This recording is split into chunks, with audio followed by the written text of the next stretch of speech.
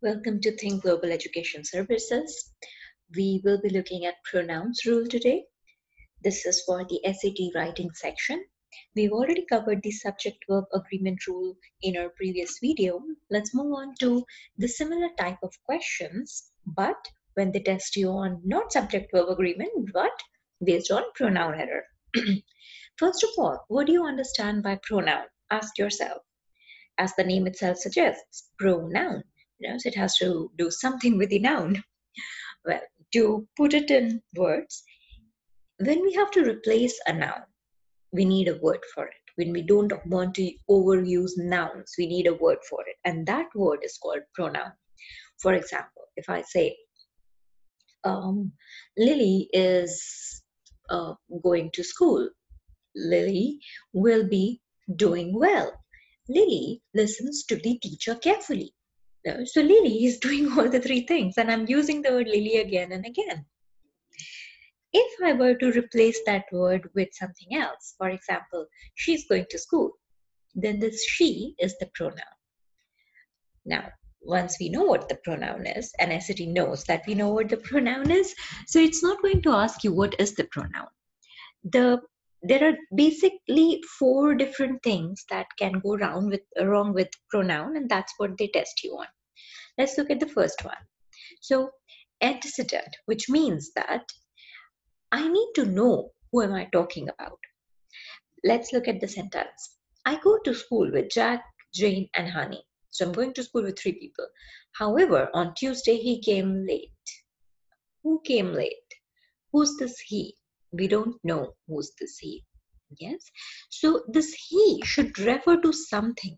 We should know who did not come or who came late on Tuesday. Yes, my pronoun should have something to go back to. Or if the sentence simply says she's late to school, but there is no prior sentence that talks about she or later sentence that talks about she. If I don't know who's that she, if I say they give discount to every 3rd customer, who's they? All these sentences are incorrect. In spoken English, we know that the moment I say they give discount, I'm probably pointing out at somebody. But that's not how it works in written English. The moment I've said they give discount, I don't know who's they, so it's grammatically incorrect sentence, and I will not accept that sentence on SAT. All right, so we'll remember this. One thing to be clear, for pronoun to exist, a noun has to be there. All right, let's move on to the second problem that can occur. Agreement. A pronoun should agree, yeah, with the noun. Mary. So we're talking about Mary. We have the noun. Mary went to the store. We know that Mary is some singular person who went to the store. They wanted ice cream. Now, because who wanted ice cream? They. Who's this they? Now, there is no they, no plural noun present here, and that's why this is incorrect. It has to be she wanted ice cream. So it needs to agree. The third problem, which many people, they don't even realize that it's a problem, is called ambiguity. The word ambiguity in itself means that there's some confusion, something is not clear. In this case, pronoun should not be unambiguous at all. Look at the sentence. The book is on the table and, sorry, there needs to be a comma, and it has a beautiful cover. Now, the book is on the table and it, so I have a pronoun here. This is my pronoun. It has a beautiful cover. Okay, so I'm pretty sure many people will say that, okay, it has a beautiful cover means the book has a beautiful cover. But look at it very carefully. My pronoun rule said that pronoun is anything that refers to noun, right? It does not say that pronoun is anything that refers to subject. It refers to noun. In this case, here is a noun. Sorry. In this case, here is one noun and here is another noun. I have 2 nouns here. So why did I assume that it goes to the subject? That's not the rule. Which means that it has a beautiful cover. The table can have beautiful cover and the book can have beautiful cover, right? So this it is incorrect. How would you correct it? I would like you to pause this video here and think, how would you correct this error? Actually, there are two ways to correct the error. Now, let's say my sentence is underlined over here. So SAT will give you some underlined part and you have to correct it that way. So you will simply replace this it with book. The book is on the table and the book has a beautiful cover. Easy?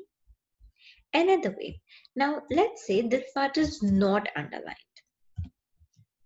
Let's assume that this part is underlined. Now this is a difficult question. So see, what SAT does is, in order to give you a difficult question, it will just change the place of underline. Yeah. Now, I want you to again pause the video and ask yourself, the book is on the table and it has a beautiful cover. What could be the correct answer? Can I say the book is on the table and um, uh, the book has beautiful cover? No, because it is not underlined. So if it's not underlined, you can't change it, right? Now, and it has a beautiful cover remains as it is. So what do we do? The book is on a beautiful covered table and it has beautiful cover. That will make it ambiguous.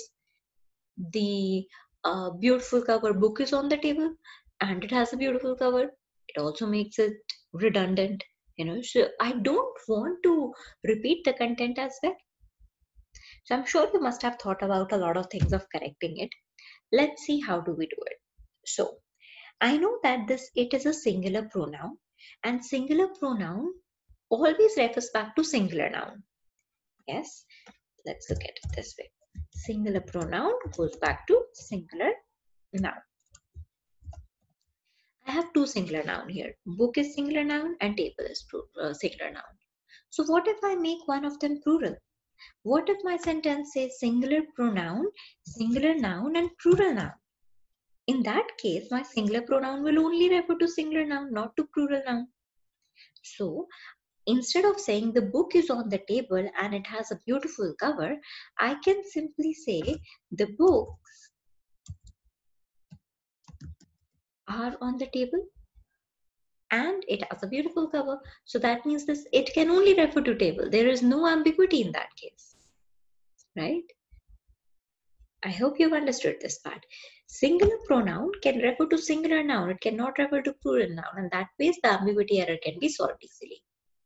Okay, let's move on to the next rule now. Our next rule is pronoun case. Which case is it? Subject, object, possessive, or reflective? A pronoun exists in three different forms. I is the subject case pronoun. You is the subject case pronoun because this is how we start the subject. I am going there. You are lucky. One needs to study. So all of these are subject. Object case. What is it acting upon? The chips were enjoyed by me. So my subject was chips and enjoyed by me. Look at this carefully. You and one in subject and object case remain the same. They don't change. Possessive case, I have it to myself, is mine. Yeah? And reflective is myself. So if somebody tells you, let's say my name is Deepthi. So if I have to say myself Deepthi, that's incorrect. That's definitely incorrect. Yes, because subject has to be talked about. I am Deepthi. Myself Deepthi is just not correct introduction. Okay. Now, what does SAT do? We are of course not going to be asked to fill in the blanks with these. What does SAT do? SAT would give you something like this. Jane and me went for the movie. Well, this me is supposed to be the object case, but it's been discussed as the subject case here because we're talking about what's the subject in this sentence. We're talking about Jane and this person who's you. Yeah. So instead of me, I need to use I. Jane and I went for the movie, not me. The movie, if I make movie the subject, the movie was seen by Jane and me. Absolutely correct. No problem then. Okay. So my subject case and object case in pronoun needs to be taken care of. We'll do more questions of this type, like all of these types in our next few videos where we'll discuss the real SAT paper. For now, let's look at a few sentences and we'll try to spot the error if there is any error. Okay, so we'll read each sentence carefully.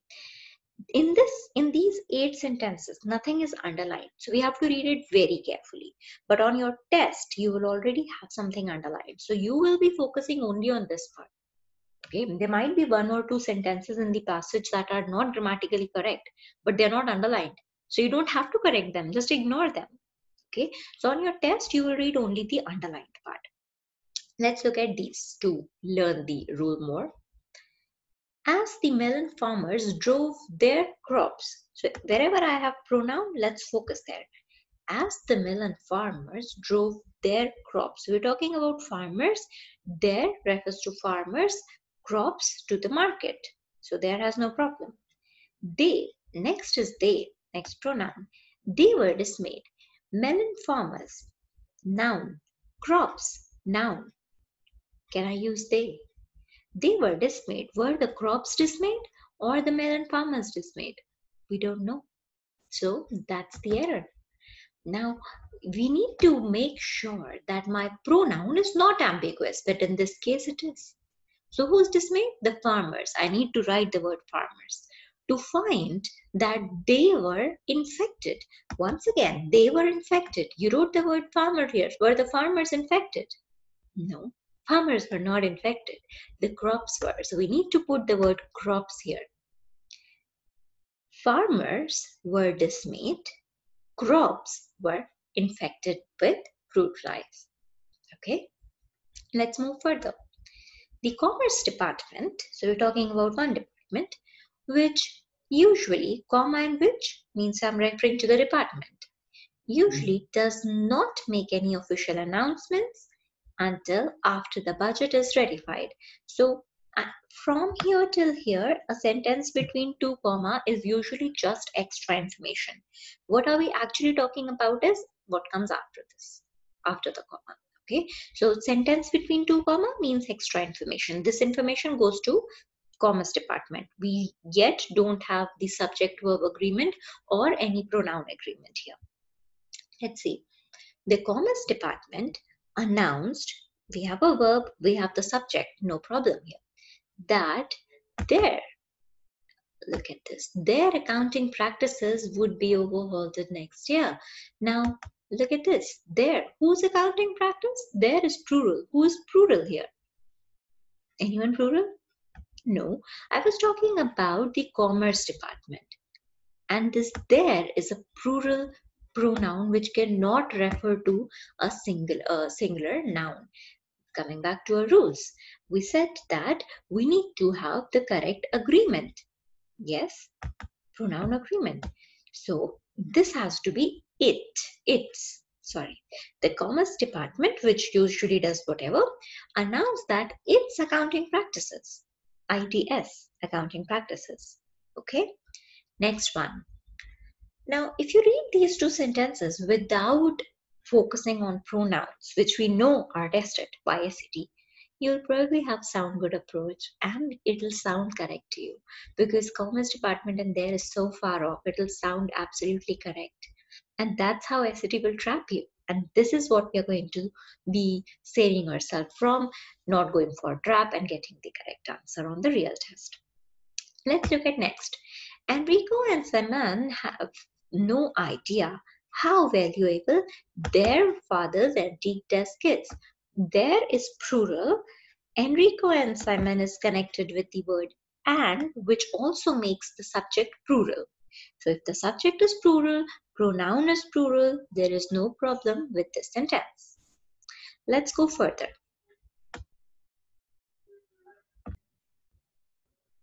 Okay, next now fourth. This is a psychological difference, there is a psychological difference between people who do their taxes, that means pay the tax, their, people, difference, nothing else, people, one noun, their, plural, both agree with each other. As soon as they receive, people receive, all form and those who wait until the very last minute. You look at this. We were talking about people and their goes with each other. The moment we said they and those, which our mind keeps telling us that it refers to people. Yes, because people is the only noun. But look at it very carefully. I have taxes also. Until this there, I had only one noun. But then I have taxes. As soon as, so who do their taxes? As soon as taxes receive all the forms and taxes who wait. Now that is a problem. So because of these the word taxes, I need to change this they to people. People who do their taxes as soon as people receive the forms. And those, now those will go back to people because that's what we were talking about now. Okay, so this they needs to be replaced by a noun. Let's look at the next one. Neither Alice nor Betty, two people. We remember the subject and verb agreement rule that this whatever comes after nor becomes your subject. Could figure out why they. Now both of them did not fail because this is what your noun is. Sorry, this is what your subject is. So this they is also incorrect. If you're having a hard time understanding why is this the subject, please refer to the subject verb agreement video where we have explained neither and nor rule. Yeah. So this they over here is also incorrect. Let's look at the next one. Every employee bought their, again, in the last session, in the last subject verb agreement video, we discussed that wherever you use every, that becomes your singular subject. So this there, which is plural, is incorrect. Every employee bought his or her softball. Next, mathematics is his favorite subject. He finds it very interesting.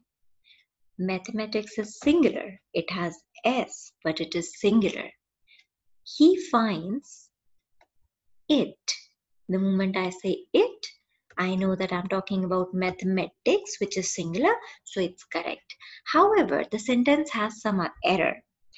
Now, in case this sentence is either followed by or preceding something which has this he, the reference to he, it will be correct. But if nothing is given prior or later in your passage, then this his and he do not represent anything. I need a noun that goes back to these two pronouns. Okay, so over here I'll leave it as it is because there is a possibility that prior this sentence there is a sentence in the passage which talks about noun, or later there is a noun present in the sentence. Let's move on to the next one. After the accident took place, neither the passengers nor the policemen were able to catch the bus driver. So we're talking about accident. Neither the passengers nor the policemen. So you see neither nor rule, the same one over here. Neither the passengers, which is plural, but our subject is the policeman, one person, because we're talking about nor and this becomes the subject. The policemen were. That's incorrect. We need to say was able to catch the bus driver. All right. So this was a quick recap to all the rules that we were explaining over here. Let's do a real-time question now. Okay. Now, before I solve the question, I want you to again pause the video, solve these two by yourself, have your answer ready, and then proceed further with looking at how to solve them. Okay. Here we go. The average weekly wage nearly doubled in this year, rising from this to this, yet the average worker ended the decade with a decrease in what their pay may buy. Now, let's see there. Let's target all the there, okay? There, they, both are plural. They, plural, and nothing, okay? So I have three plural and then nothing. So three plural pronoun should refer to some plural noun. what their pay may buy. So let's find where is the plural noun. The average weekly wage nearly doubled. Any plural thing? No. From this to this, nothing plural. Yet the average worker, we're talking about average worker. Is worker plural?